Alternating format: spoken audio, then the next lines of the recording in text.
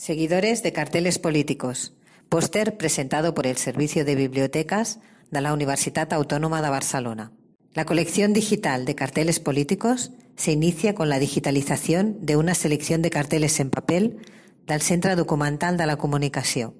Los movimientos políticos en Cataluña de la última década nos llevaron a buscar actividades de selección y preservación de los carteles nativos digitales. En la UAB establecimos que Twitter es la plataforma más completa que refleja los movimientos sociales y políticos y ofrece herramientas para recolectar los mensajes y las imágenes. Además de nosotros, otras plataformas aprovechan lo que se publica en Twitter. Las posibilidades para recoger información, especialmente de ámbito local o temática, son muy numerosas. Podéis consultar nuestra colección para ver un ejemplo práctico.